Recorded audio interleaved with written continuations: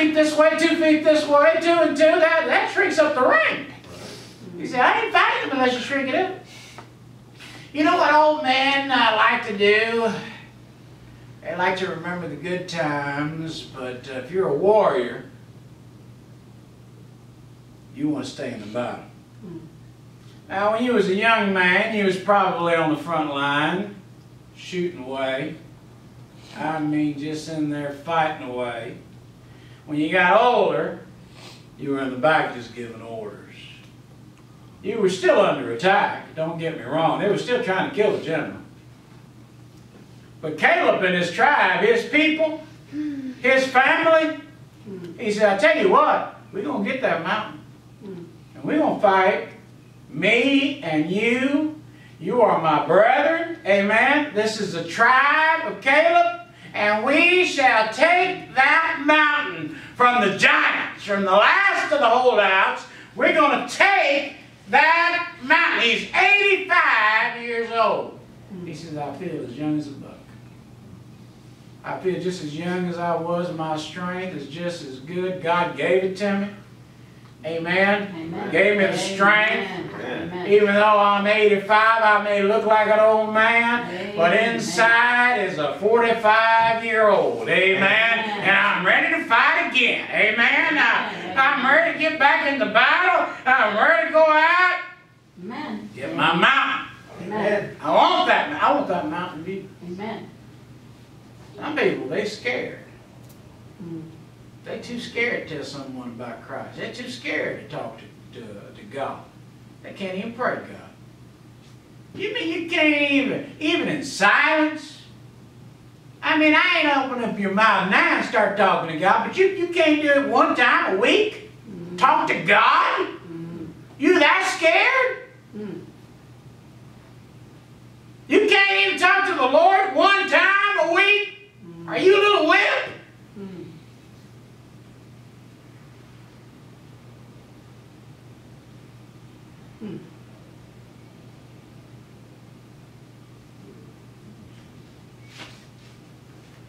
He said, I want that mountain. I want that mountain. He never let the mountain stand in his way or prevent him from going. He was going to enjoy the satisfaction of walking in victory as the overcomer. He was going to tell his family and his clan, we took this mountain. Our family took this family. You know, people get upset with me when I tell them, I said, you know, my family fought in the Confederate Army. They said, are you proud of that? Yes. You said you fought on the wrong side. You know, we fought for state rights. We fought for state rights, and we fought because we thought we were on the right side. They fought because they thought they were on the right side, but we still fought. They try and take down all the Southern flags and all those Southern things down, and they don't want the statue of this, statue of that, you know, because it's all, you know, prejudice now. You know, we prejudice. Caleb's going to go up there and say, we're going to put a flag up there, and it's going to show our flag of our tribe. And we took this mountain from the Amalekites. It's God said, it's yours if you want it. My pastor, he said, I didn't do it like Brother Jack, our old pastor, my first pastor. My first pastor, he would say, see that mountain, boys? We'd say, yes. He said, take the hill. There we go. All of us are jumping up. Ah! We went up there and took the hill. Now, my pastor, he would say, see that hill? Anybody interested? No? Don't worry about it. Get more. He'd walk a little bit more. He said, see that hill there? Anybody want it? Different styles, different generals. Say amen. Amen. Caleb was the kind of man that said, I want a rough fight. I don't want an easy fight. I want a rough fight.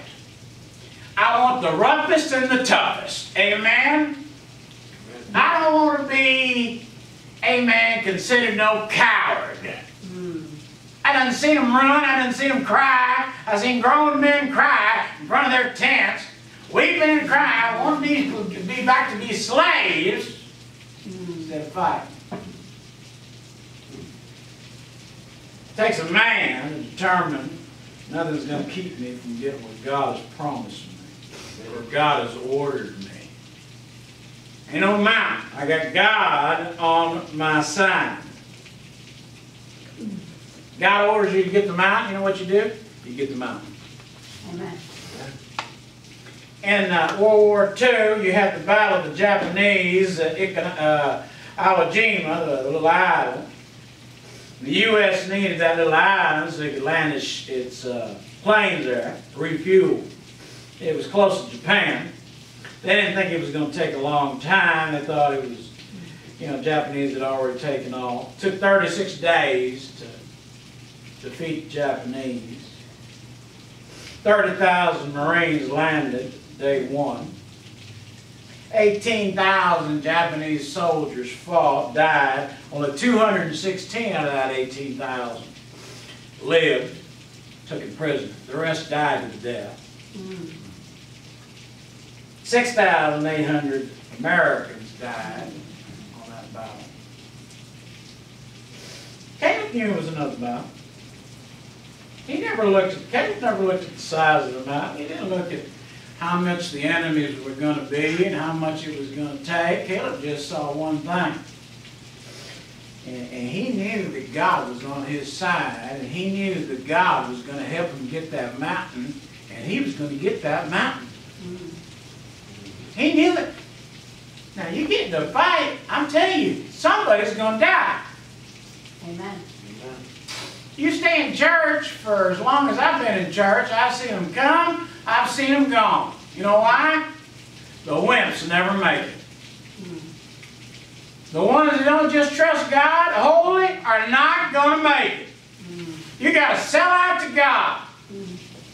You got to be willing to go, amen, and do whatever it takes to win the battle. Amen. 36 days they fought until they won that island. Amen. 18,000 Japanese, besides the 200 captured, died.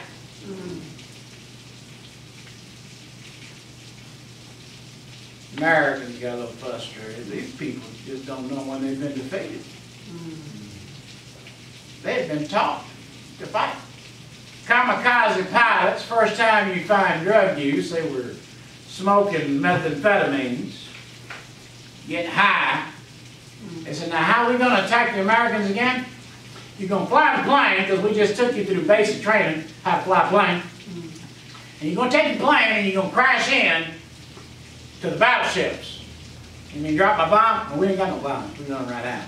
You're just going to crash your ship right into the battleship. They called them kamikaze pilots. They had a fighting spirit. They were going to die. They knew they were going to die. They went out there anyway. As a Christian, we're supposed to go out there and fight and tell them and live for Christ. And it's not as hard as people shooting at you. But the devil will shoot at you. Your family will shoot at you. Amen. Amen. The world will shoot at you. Here's what you got to do. Make up your mind. Amen. Make up your mind. Amen. I'm going to take this mountain. I'm going to win the battle. Caleb didn't look at the size of the mountain. He just knew one thing. God's on my side. I'm going to take it. No mountain of lack will stand before me. I got God on my side. No mountain of sickness will stand before me. I got God on my side. No mountain of inadequacy will stand before me. I got God on my side. I can do all things through Christ, which strengtheneth me. I can do all things. All things. What does that mean? I can take the mountain. Amen. I got the Lord with me. Amen. Now, let me ask you this. What kind of person are you? Are you the kind that believes, let's just get it on, and amen, and God, let God sort it out? Is that the kind of person you are? Or are you the kind of person that likes to just weep all night long and say, Oh, woe is me, woe is me, woe is my little life, you know, woe is me. I go through so many problems, so many trials. I just can't believe it. Poor little old me. Which one are you? Mm.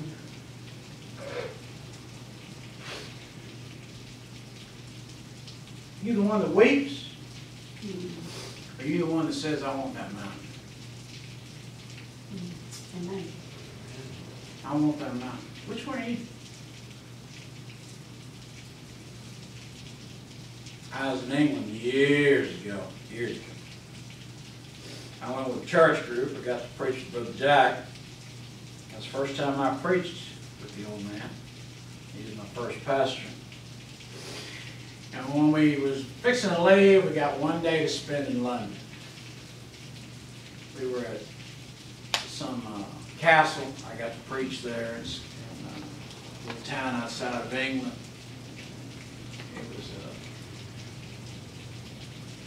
It was probably about 30 of us. They all went book hunting on that Saturday. They all decided they wanted to go look for books.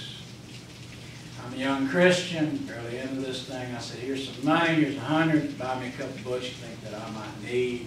I don't know what to pick, I don't know what Arthur. I said, here's some money, buy me some books. And then you see you already read, you thought it'd be a good thing for me, buy it for me, okay? I ain't got time. I want to go sightseeing. All right, you know, this is probably the last time I'll ever be in London. So we get on the sightseeing tour bus and we're running all over the place, and I got the itch. I'm ready to preach. And so we get in this park and we're looking around. We see these guys just standing on little box